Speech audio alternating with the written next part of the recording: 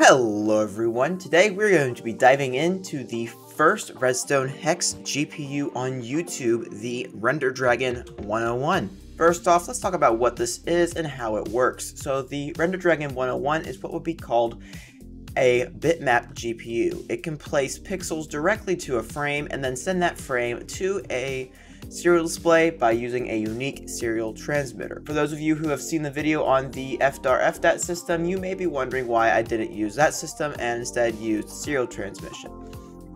While that option is possible, that would put the GPU mostly on the screen side, so each screen would have to have its own GPU.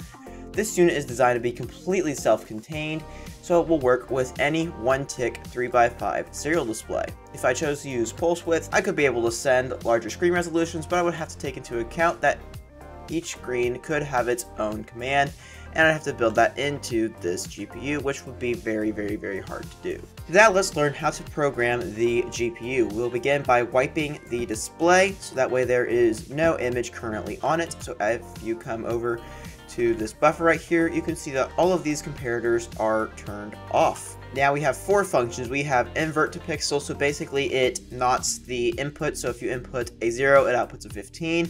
If you give it a 1, it gives a 14, and so forth for the values of hex.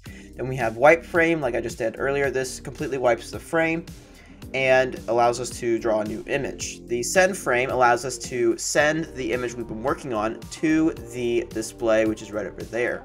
Finally, we have a direct pixel placement, so this takes your input and puts it directly on the screen. So for example, if let's say we were going to draw a smiley face, we could place this down, and then we can do this.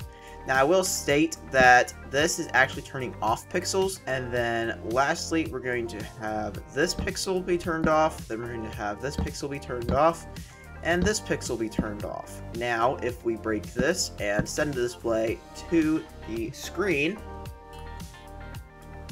you can see a smiley face comes out. Like I said before, this is actually turning off pixels, so for example, if I were to wipe this display and then resend it, you can see that the display doesn't completely turn off. Instead, all of it turns on. So when you send, say, a pixel, say send this pixel, and you run the display,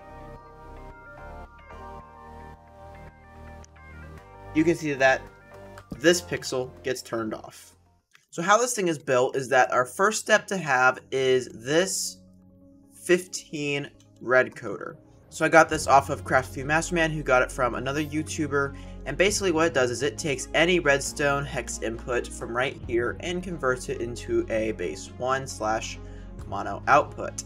Then this gets fed into this buffer. So as you can see, there's just a bunch of droppers with hoppers connected to comparators. So the reason we use comparators and not repeaters is that repeaters cannot read the value of hoppers, whereas comparators can. Then I have a line of blocks and redstone dust running along the top to lock in this buffer. Now, due to quasi-connectivity, this build is Bedrock exclusive. Once we have that done, these comparators will feed into these torches. So this is the start of our 1-wide serial transmitter. So as you can see, they're all being powered off, and if I were to break this line, they'd all be powered on, except for this one, because this one is set right here. Once that's done, each of these runs into a block. So as you can see, this piece of dust runs into this block, which goes into a repeater. So this acts as our serial transmission. So it starts down here and works its way all over across the top and out to this one, which is the output. Then we have a 3x1 and this.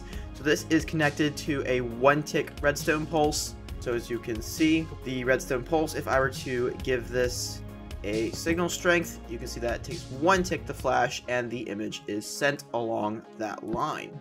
Then next is our sort of ALU type unit. So it's kind of hard to see in here, so I'll just go ahead and build it out for you. So we have this, which is our output, which feeds into the red coder. So if you look right over here, you can see that we have that, which is the output. Then we have these 2 comparators, both on subtraction mode. this is our invert pixel. So as you can see, we have that. So if I were to give this a 15, the output would be 0, and this is our direct pixel. And then we just have 2 redstone dusts for controlling. Other than that, we have some more control lines, and basically just wiring connected from this decoder right here. Another design that I got from Crafty Masterman. And they just connect to individual functions. So as you can see, the one function connects to the invert pixel output. The line 2 goes along this to the wipe display. So as you can see, if I were to break this, this has been cleared, and now it's preserved. The third line runs along here and goes to the 1-tick redstone pulse, which allows our serial display to send its frame to the display. So if I were to break this line right here, you can see that the display is getting sent over to the screen. And then lastly, our 4th input right here goes to direct pixel placement. Like I stated earlier, there will be a world download link in the description for you to mess around with. If you need further help with this, then check out my Discord server. The link to that will also be in the description below. So we have our GPU, but what about this display? Well, I'll explain that to you, but we've run out of time for today's video. So I guess I'll have to see ya in the next one.